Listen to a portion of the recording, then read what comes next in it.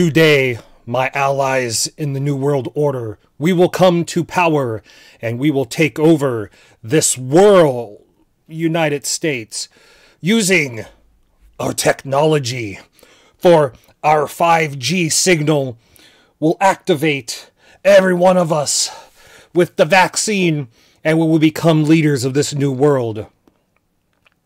And then the government can take over the government.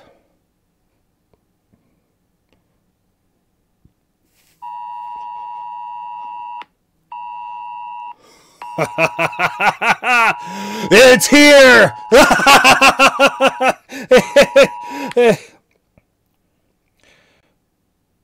Oh.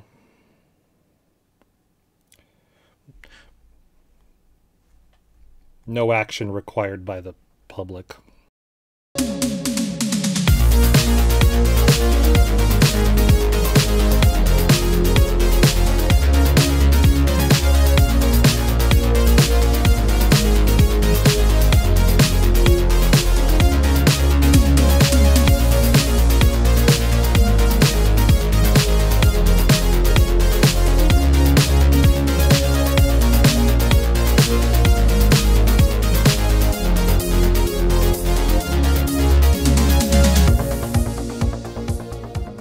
Well, they are going to take over. I can already feel the zombie virus. No, that's seasonal allergies. But seriously, I mean, here's one claim. October 4th will send a signal to cell phones nationwide in order to activate nanoparticles such as graphene oxide that has been introduced into people's bodies.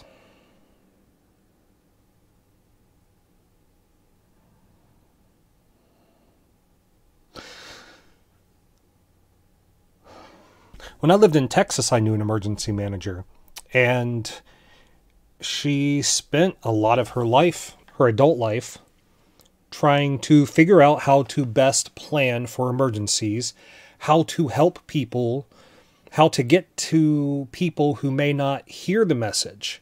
This was before the mass proliferation of cell phones. And so she really worked hard at how to get the message out when there's an emergency. And she went on to bigger and better things. This was just like, well, not small. It was a large university campus. But she went off to do emergency management for a city in Florida.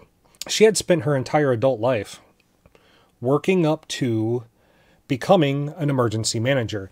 And she really liked the, I don't want to say thrill, because it sounds like, but I mean, she was excited to figure out how to help people in emergencies and how to protect people in a bureaucratic way. We have gotten to this point where we just feel that the government is the enemy. A lot to do with these conspiracies, but the truth of the matter is that there's a lot of people there who are hired who really want to do good. And so she's an emergency manager, and I'm just trying to picture where she has to answer the question, is the emergency alert going to activate the contents of the COVID-19 vaccine to create zombies? Or at least activate nanoparticles. Zombies is a different adjacent conspiracy to this damn test. I miss the day when these kind of people were just in that weird dark corner of the neighborhood and you knew not to really talk with them or go by there by yourself, right? Yeah, I don't even know. It's so bizarre to me. No. This is nothing special. It's been in use since the 1960s, right?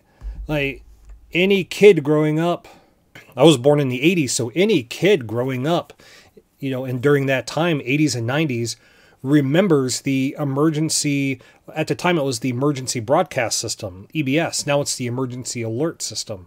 This is a test. This station is conducting a test of the emergency broadcast system. This is only a test. This is a test of the emergency broadcast system. The broadcasters of your area, in voluntary cooperation with federal, state, and local authorities, have developed this system to keep you informed in the event of an emergency. If this had been an actual emergency, the attention signal you just heard would have been followed by official information, news, or instruction. This station serves the Salt Lake City area. This concludes this test of the emergency broadcast system. It's basically the same thing except for wireless protocols, so it gets sent by cell towers, not TV and radio towers. And then you get nonsense like this. The signal is so much stronger than an Amber Alert. Amber Alert uses data it collects to reach you, but this alert is using an invasive signal to tap into your phone. If used improperly, could allow exploitive conditioning. Imagine shilling for and trusting the establishment. Sheep emoji, sheep emoji, sheep emoji. That's rich coming from people who call their leader a shepherd and themselves a flock. Interesting that Russia has also conducting an identical test at exactly the same time. We're making sure it works because we'll need to be ready for the big one soon. It's not about fear, it's about the preparation of what's to come. A society in the shape of ours currently cannot survive. Yes, follow the instructions of the government. Get your boosters. Wear your mask. Allow access to your phone. Walk over the cliff. Don't worry, it's just a test to see if you will go over when they tell you. In the past, these practice events are a cover for real things. The internet has given us access to everyone else who has access to the internet. Still haven't decided if that's a good idea. The problem is everyone has an opinion. Everyone thinks their opinion is valid and has the weight of reality in it. So let's look at it this way. Is this a test of a system that has never been used, and the only way to know if it works is to test it? Or a grand conspiracy on multiple fronts to turn you into... Yeah. But I'm guessing to these people, this is very plausible. Not taking into consideration that this technology has been around for a while. Just the other day, I got an alert on my phone for a tornado warning. It's the exact same system, just originating from a different source. If you think this is somehow going to allow people to implant something into your device to track you, it already has a tracking device. It already tracks everywhere you go. They can take all of that data and put it together and figure out where you've been every day that you've had the phone on you. Shh. It's already there. And all it takes is a subpoena to get that information. And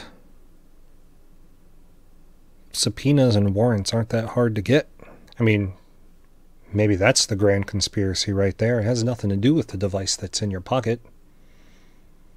But the fact that a lot of judges will just rubber stamp warrants and off they go. But sure, they have to go through this song and dance, which I've always found interesting with conspiracy theories. It's always intricate and complex with many gears. These people have just watched too much TV. There's a joke that goes around about, obviously, conspiracy theorists have never worked in project management. I mean, once you get past just a handful of people trying to keep everybody in line and keep secret, people do not keep secrets. Okay? Not generally, not very well.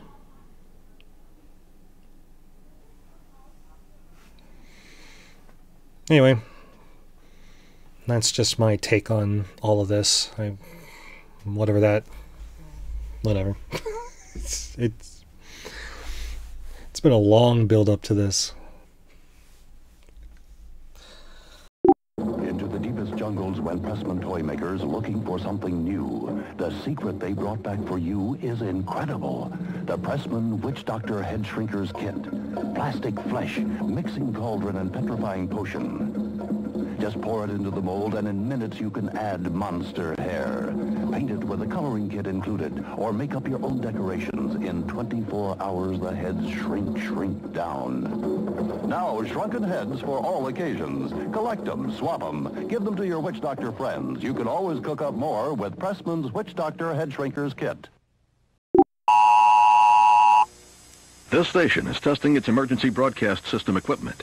The emergency broadcast system will soon be replaced with the emergency alert system. The emergency alert system will provide timely emergency warnings. This station serves the Broome, Shenango, Delaware, Otsego, and Tioga counties operational area. This concludes this emergency broadcast system test. This is a test. This station is conducting a test of the emergency broadcast system. This is only a test.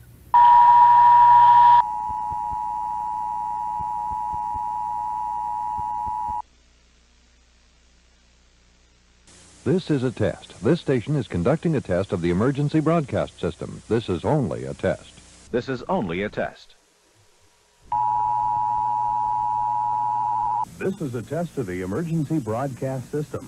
If this had been an actual emergency, you would have been instructed where to tune in your area for news and official information.